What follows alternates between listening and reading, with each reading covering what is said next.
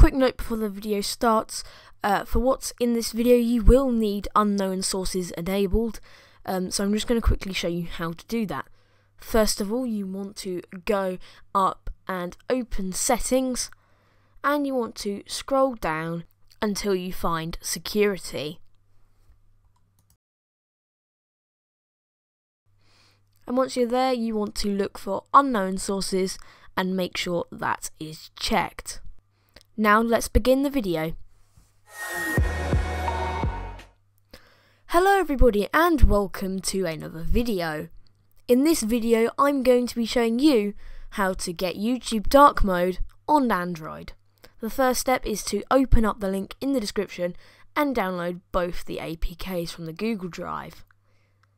Once you've done that, you can open up your downloads and then install the APKs.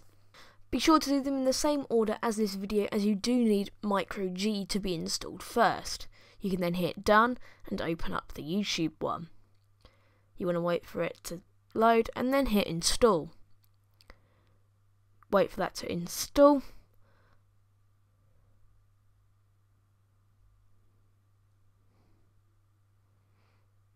This one might take a while, as this is the whole YouTube app.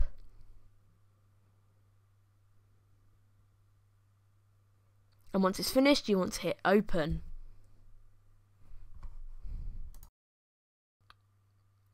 And now it's loaded. As you can see, it looks amazing, and in my opinion, even better than the official YouTube one on desktop.